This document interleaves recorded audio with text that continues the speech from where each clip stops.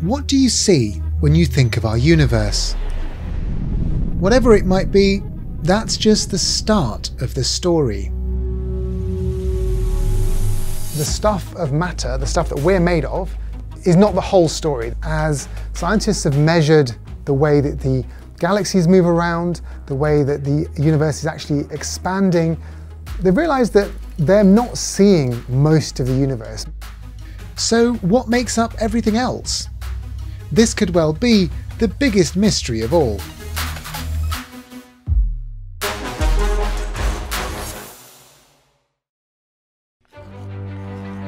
For a long time, when people looked up into space, they thought that everything in the universe, stars, galaxies, planets, us, were made of the same thing, which is atoms and molecules that contain protons and neutrons. But as more data comes in, there are lots of anomalies. There's actually much more other stuff out there. Normal matter, the stuff we can see or detect, makes up just 5% of the composition of the universe. Scientists think that the rest of the universe is composed of two other things: dark matter and dark energy. So far so good, but there's a problem. Dark matter and dark energy are words for stuff that scientists don't really understand. They're kind of like metaphors for ignorance about the universe. All we know is that we can't see either of them, and that they're very hard to detect. Neither dark matter nor dark energy absorb or emit light, making them completely invisible to modern scientific instruments. So the obvious question is, how do scientists even know they exist? Dark matter cannot be detected by traditional space observatories or telescopes on the ground, because all of those machines use electromagnetic radiation, light basically, of different frequencies, and dark matter doesn't emit that kind of radiation. The only way that we know dark matter exists is by its gravitational effects. These effects were first observed in 1933 by the astronomer Fritz Zwicky. While studying a distant cluster of galaxies, he and his team noticed something very strange. And they realized that the galaxies on the outer rim were moving way too fast. There wasn't enough gravitational force within that galaxy cluster to keep these galaxies at the edge. If these galaxies at the edge were moving that fast, they should have flown away, but they weren't flying away. Zwicky and his team wrote that there must be something else present, some missing mass holding the galaxies together. The overall name for this missing mass that we can't see is dark matter. And that missing mass was observed in lots of other places. The presence of dark matter seems to act like an invisible glue, holding the normal matter in the universe together. But finding out what it actually is like trying to solve a detective mystery. Any questions? All right, you all have your instructions. Let's go. You have to identify the likely suspects. First, there are machos, massive, astrophysical, compact halo objects. These are mostly dead or failed stars, like neutron stars, which are left over when a massive star runs out of fuel and collapses. Or brown dwarfs, which are enormous clumps of atoms that never quite manage to develop into stars. These sound promising at first, but nowadays many scientists think machos are unlikely to be behind dark matter. So maybe it's WIMPs. But weakly interacting massive particles are just one of the hypothetical particles that scientists are actually looking for. There are a dizzying array of other potential suspects, many of which are also yet to be discovered in practice. Little wonder then that many eyes turned to the Large Hadron Collider at CERN in Geneva. Scientists there have been searching for possible dark matter particles for more than a decade, but they're yet to find anything. So now what?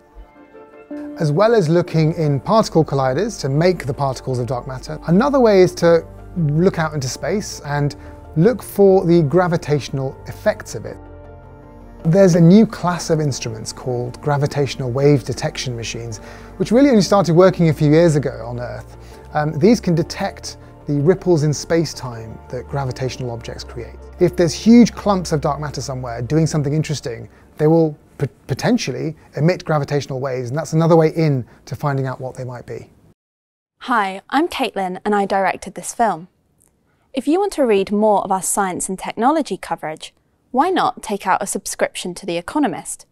You'll receive daily and weekly analysis of global affairs, and you can read us online, in the app, and listen to our audio edition. For the best offer, click the link. And now, back to the film. If you think dark matter is a challenging mystery to unravel, that's nothing compared to dark energy. Dark energy is similar to dark matter in just a couple of ways. It's invisible, and it has the word dark in it. Beyond that, well, scientists are struggling. But they think it exists because of one incredible discovery. Ever since the Big Bang, the universe has been expanding. Scientists used to believe that the pull of gravity would eventually cause its expansion to slow down. But in the late 1990s, they actually found the opposite. The expansion of the universe was speeding up. This finding was extraordinary. Imagine you threw a ball into the air and instead of being pulled back down by a gravity, it just continues to fly straight up into the sky. Well, the discovery of dark energy was kind of the same thing. It had scientists stumped. Now this was a big surprise and couldn't be explained using the physics that astrophysicists already had at the time. So as a placeholder to try and explain why the universe is not only expanding, but that expansion is accelerating, they created this stuff called dark energy. Scientists think that dark energy accounts for the majority of the energy in the universe, but most of its properties still remain a mystery. Dark energy really is beyond any theories of established physics right now. All we know about it is that it has the opposite effect of gravity. Gravity pulls things together and dark energy pushes things apart. Now we don't know if it's a particle or a fluid or a force that's pushing things around everywhere, or whether it's a property of space itself. One theory is that dark energy could be something like a fluid that fills up space. Some theorists have called it quintessence.